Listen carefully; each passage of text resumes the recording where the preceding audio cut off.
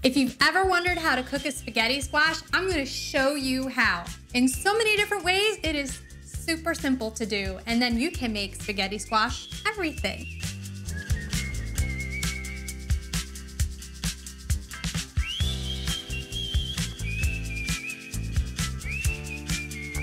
Hey everybody, I'm Kelly with the Suburban Soapbox, and today I'm gonna show you how to make a spaghetti squash. It is super simple to do, and with the fall season, there's spaghetti squash everywhere and recipes for spaghetti squash that you're gonna wanna try. I have a foolproof way to make it in the microwave, but I'll also tell you how to make it in the oven, the slow cooker, and an Instant Pot. So first and foremost, you're going to need a spaghetti squash. I have a little bit of olive oil and some salt. That's it. That's all you need to cook it, and then anything else that you do to it is extra. So all of these spaghetti squash are different. These two are from the grocery store, and you usually find like the mammoth ones at the grocery store. I don't know where they get them from, but they're like prehistoric size, and they're almost impossible to cut. So I like to try to stick with something a little smaller. It's going to be easier to cut. And my biggest tip to you is make sure you have a very sharp knife.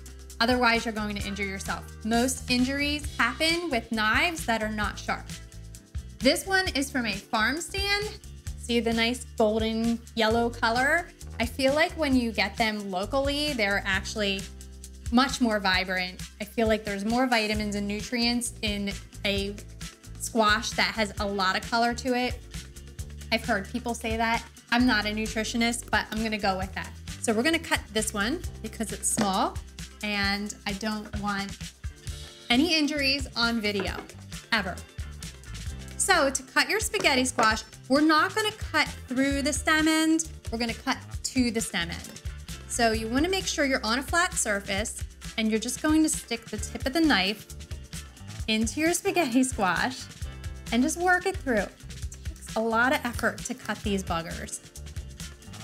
And I like to cut through to the bottom. You'll see like the little indentation down here. And then flip it over and continue cutting through that way.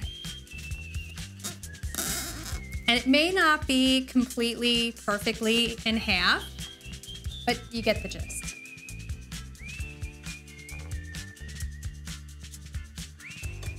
So now we're just gonna break it in half. Just like that. You're never gonna get the knife through the stem end. You're never gonna get the knife through the stem end. You almost need a chainsaw to cut these in half. So now we're just gonna scoop out the center. If you have any better tips on how to cut it, feel free to leave that down there in the comment section. I know some people will par cook the spaghetti squash in the oven, just roast it for a little bit, and then try to cut it. I don't really like to do that. So you want to get all of that out of the center. I don't have one, but if you have a grapefruit spoon, that makes a great tool for getting this out. So you want to make sure you have all the stringiness out. Both sides. Get this one. And I have a lot of people ask if you can roast the seeds. You can certainly roast the seeds, just like a pumpkin. So just pull your seeds out of all of the stringiness and toss them in a little olive oil and salt and throw them in a baking sheet. Pop them in a 325-degree oven until they're like crispy and golden.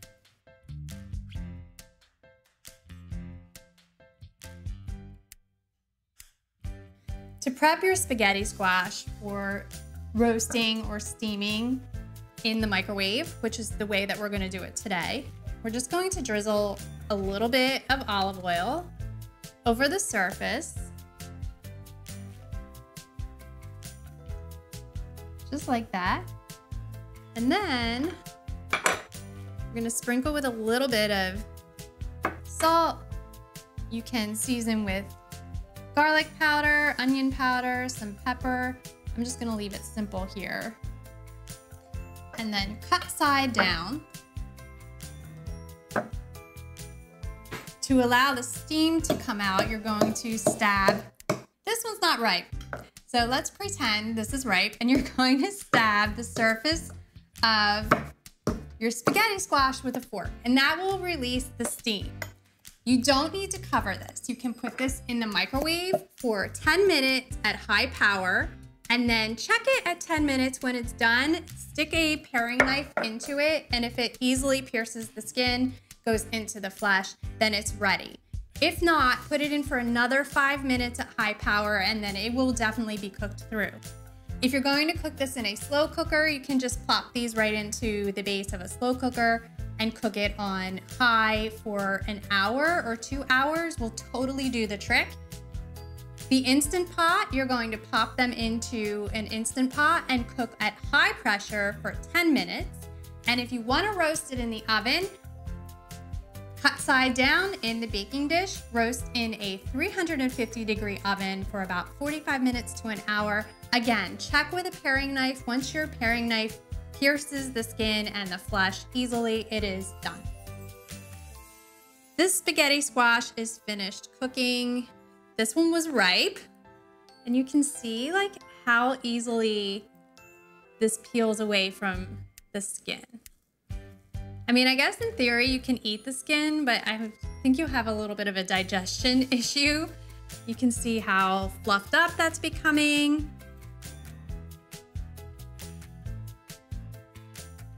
So there you go. That's your spaghetti squash, cooked in the microwave in just 15 minutes. My favorite way to zhuzh this up for an easy side dish or like a quick lunch is adding a little bit of olive oil, maybe a little bit of butter, some garlic powder. You can even use some chopped garlic, a pinch of salt, crushed red pepper for some spice, and some shaky cheese, Parmesan cheese from a can, because I'm classy like that. And we're just gonna mix it all up. This is so easy and so good. Take a little bite. That is amazing. And I'm not one for like replacing my carbs with spaghetti squash, but this is totally satisfactory. So delicious. If you like this video, please be sure to give us a thumbs up and subscribe to our channel. For more easy recipes, visit thesuburbansoapbox.com. Thanks again.